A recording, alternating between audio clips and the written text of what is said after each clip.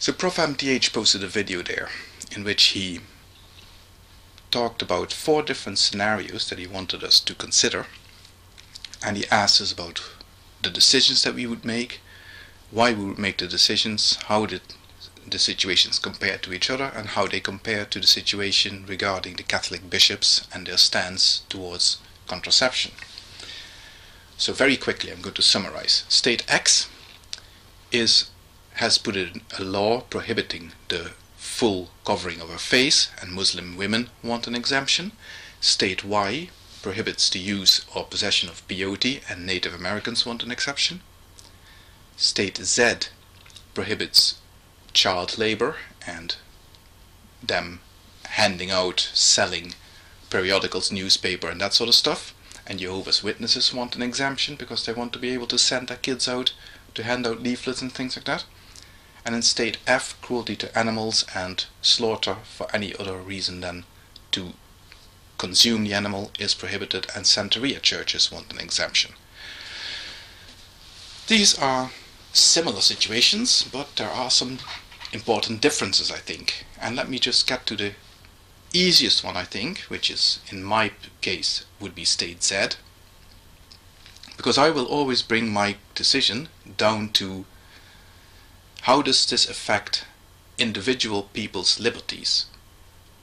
And the rule that I see State Z has imposed is to protect the individual liberties of children, and the people who are complaining about the rule, who are looking for an exemption, are those who wish to be given the right to force a child to do something. So the person complaining about this law is not the person whose liberty is affected by this. So as far as I'm concerned, the Jehovah's Witnesses can go take a very long hike and they will not get an exemption from me. State Y is a little bit more difficult, I think, because this is about what the Native Americans decide to do with their own bodies. Each individual Native American is making a decision to use peyote in a ritual for their own personal consumption. And I would say I see no particular reason to disallow such a thing, and I would of course never even consider the law to start with, but given that it's there, we have to consider these scenarios in the case that the law is in place, and what are we going to do now? That's how I would look at it, right? That's how I interpret ProfMTH's request here. So I would say yes, I would give them the exemption. However, I would not do this without demanding in return that they would allow themselves to be exposed, not just themselves, but also their children and their fellow Native Americans, to be exposed to information about other religions and no religions, so like atheism for example, and to be exposed to information about the dangers of substance abuse. And then, with me happy to know that they have the information at hand to make an informed decision, I will be happy to give them the exemption to be using this stuff in their rituals. And that is a similar consideration as the one that I would apply to State X, but it's even more important there, because when we're talking about Muslim women, for example, and their face coverings, we have to acknowledge that on the one hand there are Muslim women who voluntarily decide to subject themselves to such dress codes.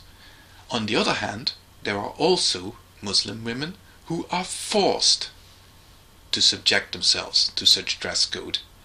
And we must balance the freedom that we might wish to grant to them on the one hand with the liberty that we want to guarantee for those of them who are not willing to subject themselves to such rulings. So we could grant an exemption, certainly, but under the condition that they will allow their women and children and anybody else within the community to be exposed to all the information that will allow a Muslim woman who does not wish to wear such things to get out of the situation. That means alternative religions again, where to go, the addresses of safe houses, to whom they can turn in case they are being abused, where to find protection, and so on and so forth. They will be given access to that. If that is acceptable, then we can accept a exemption to that rule. Of course, there are always situations with somebody who is completely covered up in public must allow themselves to be identified, but let's not get into the nitty-gritty there. That's another discussion. The most difficult for me is state F, to be honest, because in this case the individuals affected by an exemption are not actually human. On the other hand, while I would therefore not hold the same yardstick to that decision, and I might be completely callous and flippant about it and say, of course they can have their exception, what do I care? On the other hand, we do find excessive cruelty, unnecessary suffering of animals objectionable. And there has to be a line drawn somewhere as to what we will tolerate to animals. So this depends very much on what this ritual slaughter actually consists of. How much fear and panic is the animal subjected to before the slaughter commences?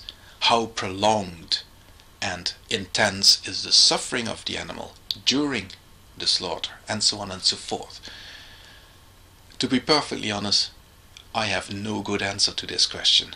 I do not know what decision to make in this particular case. I would say it depends on the details, but even then I wouldn't be sure how. So that was a really difficult one.